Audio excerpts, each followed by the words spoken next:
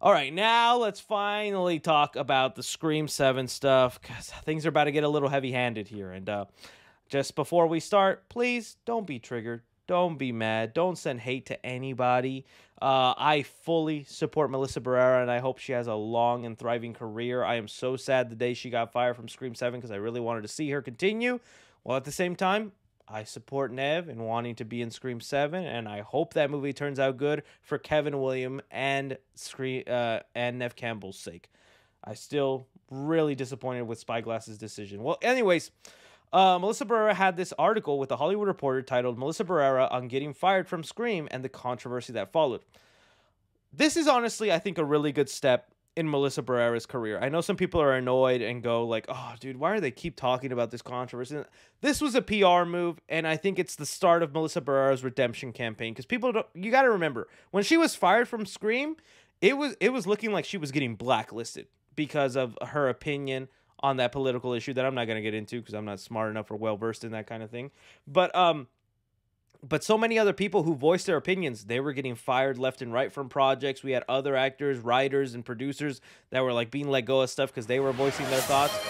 And so it seemed like Melissa was unfortunately about to have a dead career because she was open and honest about her opinion. This article, I think, is the start of her being okay, not being blacklisted, and I'm very happy for that. There's a couple of things that make me feel that way. Thanks so much, Westside, for the gifted there. I really appreciate that, man.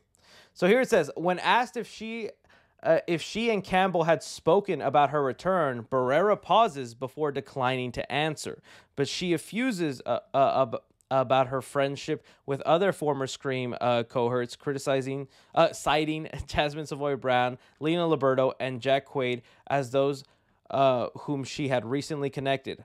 We'll plan little reunions to play board games because that's what we used to do when we were shooting, she says. And it was always fun seeing those kind of photos and behind the set videos of when they were just, having fun with each other on set, talking and whatnot. But that kind of caught me by surprise in this article she was straight up asked, like, how do you feel about Neve Campbell being part of Scream 7?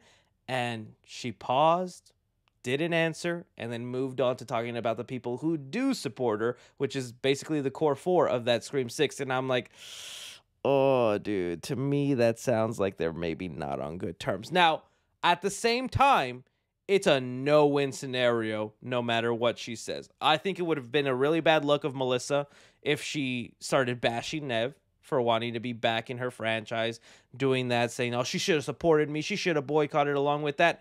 That doesn't look right?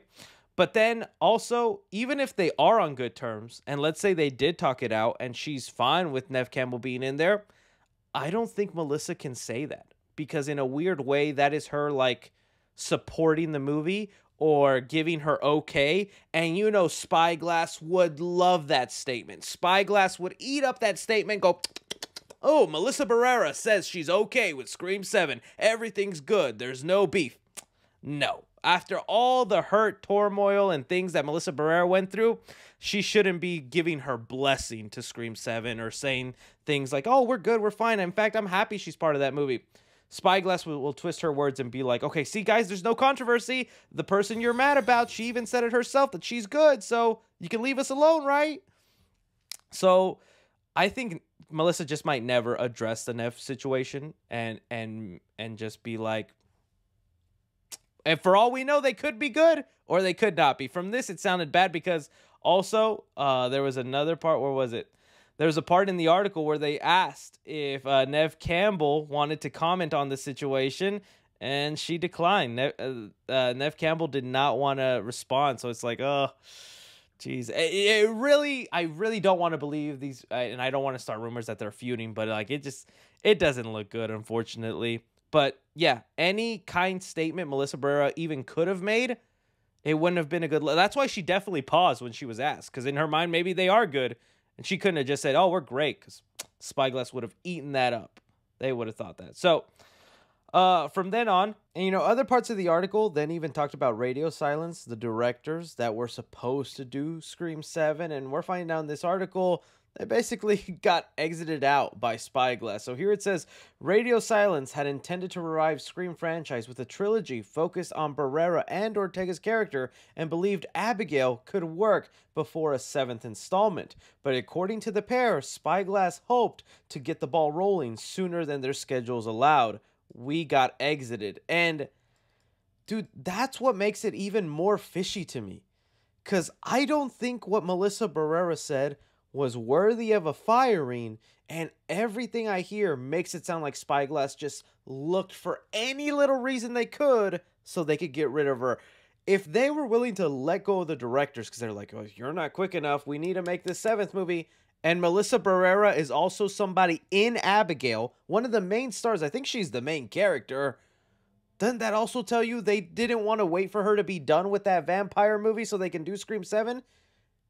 Like, come on, they just looked for a BS reason to get rid of her. And then here it says, we'll be sad that there's not going to be an end to Sam Carpenter's story. But in our minds, we designed Scream 6 so that the story feels complete. And that was smart of them, you know? One of the things I'm always begging for with the Scream movie is to kind of end on a cliffhanger, end on a continuation, let a killer get away. That way we have more of a soap opera continuous story. That was Kevin Williamson's original plan for the end of Scream 4. Jill was supposed to survive. Neve, Sidney Prescott was going to have amnesia. They were going to go to college. Well, the cousin was going to go to college and Neve was just going to follow along to protect her. And then another Ghostface would show up with like, I know what you did and I'm coming after you. Oh, it sounded so cool. I wish we would have got that Scream. But in situations like this, it was smart that they closed off the chapter and ended it there. Because imagine if they left Scream 6 on a cliffhanger or something else like that. I'd be so disappointed because it's up in the air if we'll ever see Sam and the Carpenter sisters again. And that sucks. So there was that. Then they also talked about the Christopher Landon situation, the previous director who was excited. Melissa Barrera was like, that sucks. He seemed really happy to do it, so I feel bad for him. And Radio Silence said that they talked to him. And yeah, you could tell Christopher Landon was so excited for that. So that sucks on that. The other things I was seeing about Melissa Barrera returning, she says here, while she doesn't rule out the potential return to Scream, Barrera is realistic about the odds. I've learned to never say never, but also a lot of things would have to happen for Sam to come back, she says. For now, next page, next chapter, and then we'll see what the future holds.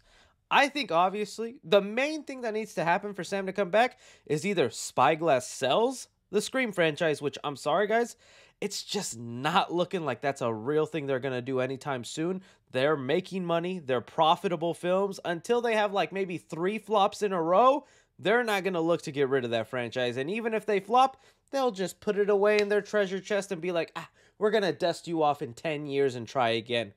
When you have a valuable IP, you just don't sell it. You know, like that's just the way it goes. So I doubt that's going to happen, even though I would love that.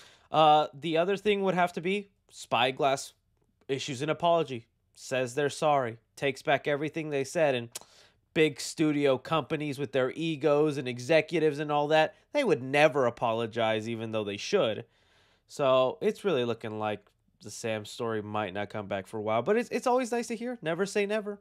We've gone through weirder before. I think even Jamie Lee Curtis as Laurie Strode has said never again, and then she showed up in the Blumhouse trilogy. So Scream 8, 9, or Scream 12, Carpenter Sisters will be back someday. So yeah, I'm just happy this is looking like the whole point of this article was not to re-stir up drama, was not to talk about why she was unjust. The whole reason for this article is to put Melissa back in a positive spotlight, let the world know she is not canceled, she is not going to lose her career. She's got 3 movies coming up this year. She's going to do just dandy, and I wish nothing but the best for her. And even to prove it to you, the article ends with saying several agents and managers at THR spoke to believe that Barrera hurt some of her projects by speaking out in support of Palestine. But they say it was not a permanent strike against her. Given the public sentiment has shifted somewhat as details about the humanitarian crisis emerge. Before, it was, how dare you? But now, her comments are being seen more positively. So one says one top deal maker. So yeah, she's not canceled. She's going to have a good career. I'm happy about that. What do you guys think about all this?